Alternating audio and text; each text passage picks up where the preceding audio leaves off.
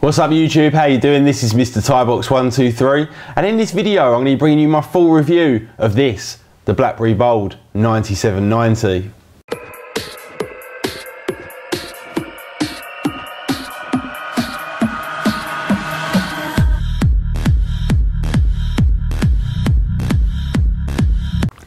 Now first of all, I'll just let you know the price point of the 9790. You can actually pick this up for about £280 to £300 if you look around from somewhere like eBay or Amazon, or obviously you can get it completely free of charge on a contract. Now the BlackBerry Bold 9790 really is the kind of little sister or the little brother to the flagship model, which is the BlackBerry Bold 9900.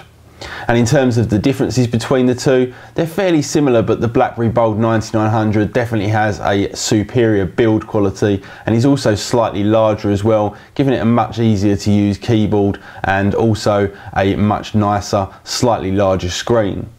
Now in terms of the hardware and the specifications on the Bold 9790, it's actually got a 1 GHz processor, it's got 768 megabytes of RAM and also comes with 8 GB of onboard storage that is upgradable via an SD card, and you can add an additional 32 GB of storage onto the existing 8. It's also got a 2.45 inch screen with a resolution of 360 by 480 pixels, but BlackBerry have built something in which enables you to actually replay 720p videos, which is definitely a nice touch from BlackBerry. Now in terms of the design of the phone itself, it's a very nice looking phone. It's nice and slim, very small, and really isn't that noticeable when you put it in your pocket. It's got a nice streamlined design to it, and also BlackBerry say that it was actually designed around some kind of aerodynamics, and it really does quite actually look like that. I really like the chrome bezel that runs all the way around the device, and also the glossy finish as well on the front, and the kind of nice sort of matted down silvery finish that we've got on the back of the phone, and generally overall gives a nice build quality and a nice feel in the hand. Now a little tour around the hardware itself. On the back of the phone we've got a 5 megapixel camera capable of recording up to 720p, also with an LED flash.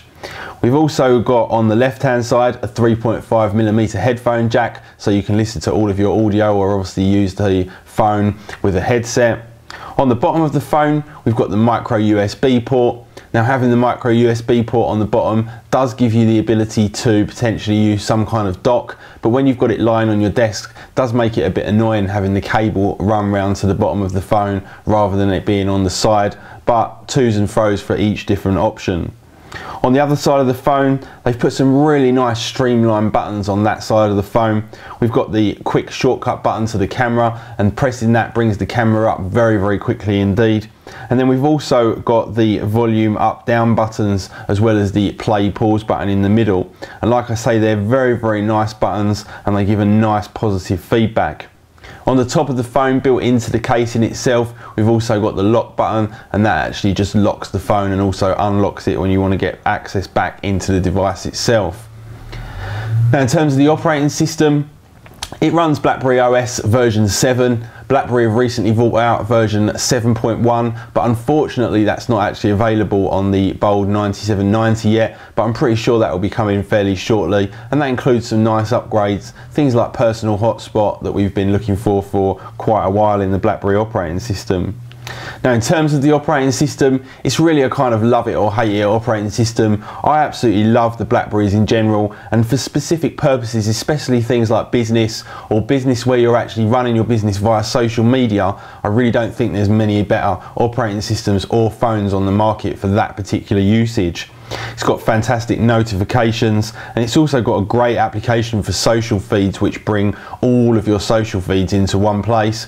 Things like messaging, BBM, which is BlackBerry's proprietary messaging system and is definitely the best messaging system that's out there at the moment.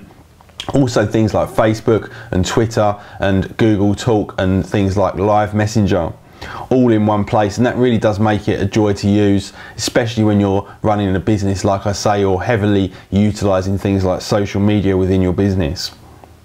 It also comes with a whole bunch more applications that are quite usable, especially things like Documents to Go, which enable you to use and edit various different documents that you might want to take around with you or send via email. Setting up email on BlackBerry OS 7 is a very simple thing to do, and they really have made that extremely nice and streamlined to be able to set up your email accounts very quickly. Now in terms of the battery, it's got the same battery as the BlackBerry Bold 9900, but because we've got that slightly smaller screen and also the slightly slower processor, gives a better battery life than the Bold 9900, and you can easily use this very heavily and have it last a complete day. Now overall, my thoughts on the 9790, I think it's a very good phone. If you're a BlackBerry lover and you've got a Curve at the moment, the touch screen and the better build quality of the Bold 9790 would definitely be a worthwhile upgrade. Or if you're looking at a phone to use specifically for social media or for a business use, then the Bold 9790 is definitely going to be a great phone for you as well. And it's also a good price point around that kind of £280 mark. Anyway guys, I hope you enjoyed that review. Thank you very much for watching. Please do hit that like button, and I will see you all in the next video. See ya.